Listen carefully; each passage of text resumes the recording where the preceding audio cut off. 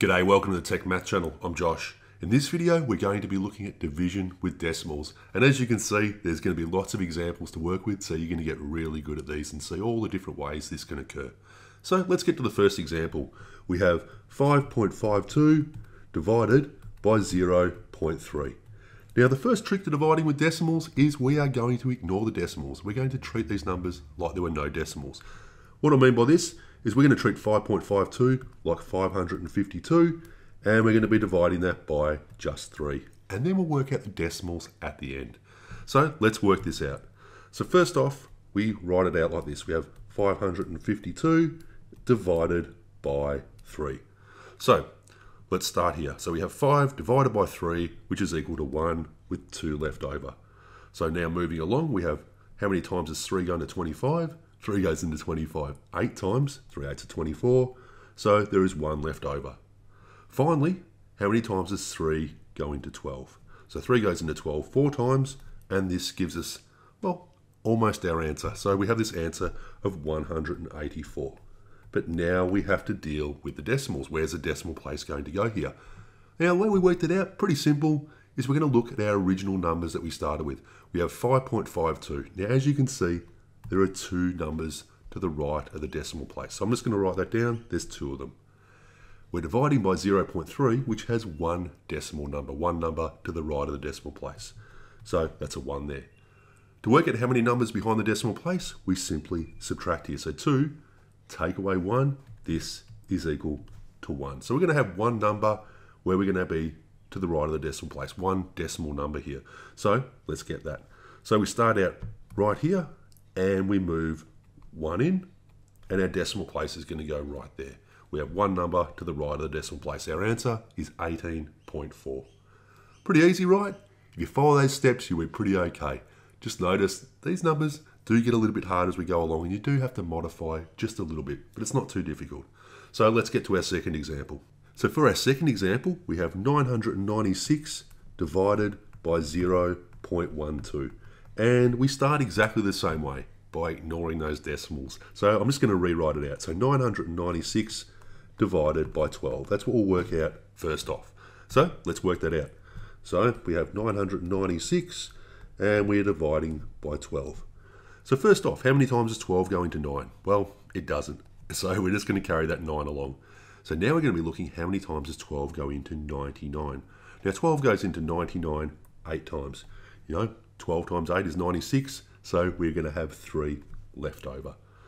Next, how many times does 12 go into 36? And it goes in nice and evenly 4 times. So there's the first part of our answer. The first interim part of getting our answer, we just need to work out the decimal places now.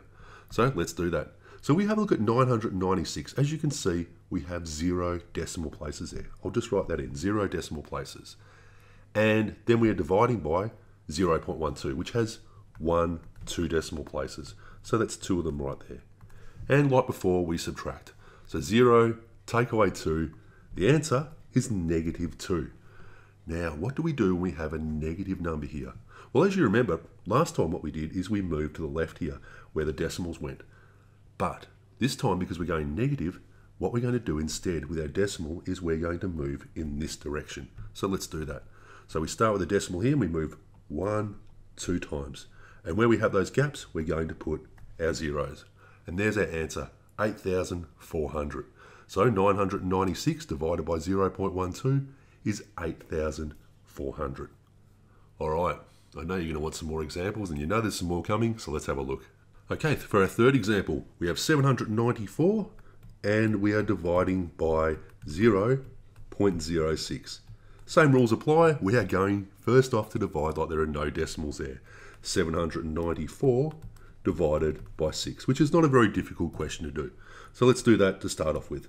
794, and we are dividing by 6. So first off, how many times does 6 go into 7? It goes in once with 1 left over. And how many times now does 6 go into 19? Well, 6 3s are 18, so it goes in 3 times, and there is 1 remainder, which we carry over. Now, how many times does 6 go into 14?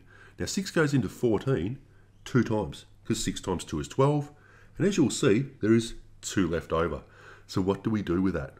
Well, what we can do is we can continue this along. I'm going to continue along our little line there, and I'm going to put some zeros in there just to continue on our journey.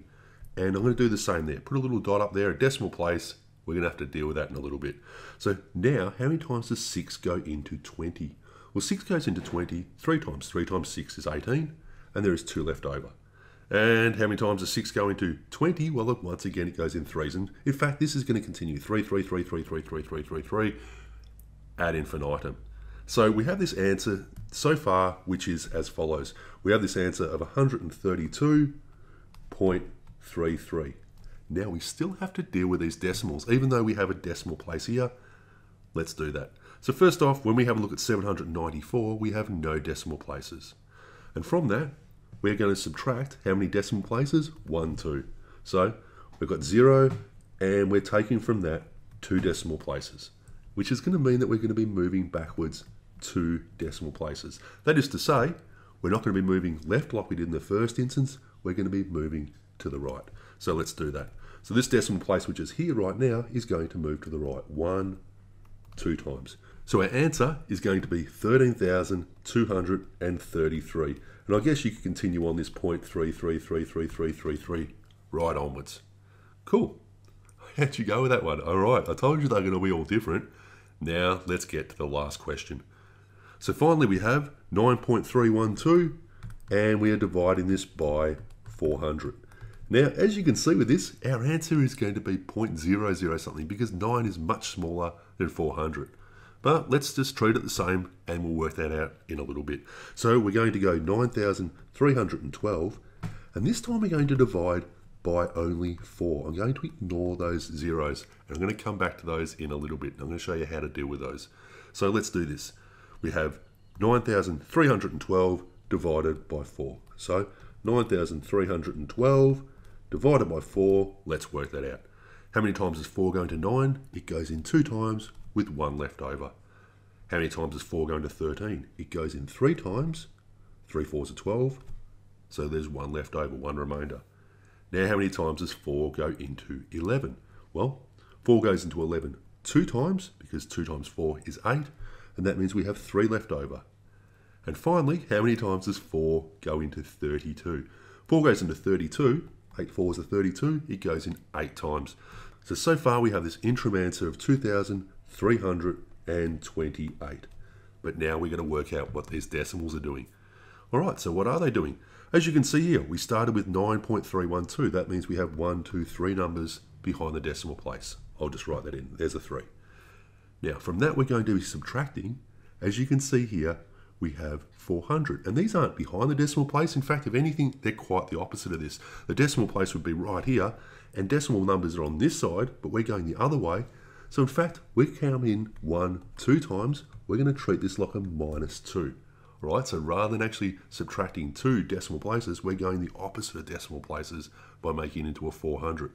So, as you can see here, we have 3 minus -2, which is equal to 5. All right, so we're going to move 5 decimal places. So starting right here, we're going to move 5 decimal places to the left. So 1, 2, 3, 4, 5. Now, what do we do there where we have this little gap? Well, the decimal places end up here. We put a 0 just there. So our answer is going to equal 0.02328. That is our answer, and that's how you work these out. Anyway, I hope you enjoyed that video, and I hope it was of some help. If you liked it, please remember, hit the like button and subscribe. And visit us at the Tech Math channel. We have lots and lots and lots of math tricks and lots of math lessons for you to learn by. A big shout out to my subscribers and my patrons. As usual, thank you. We'll see you next time. Bye.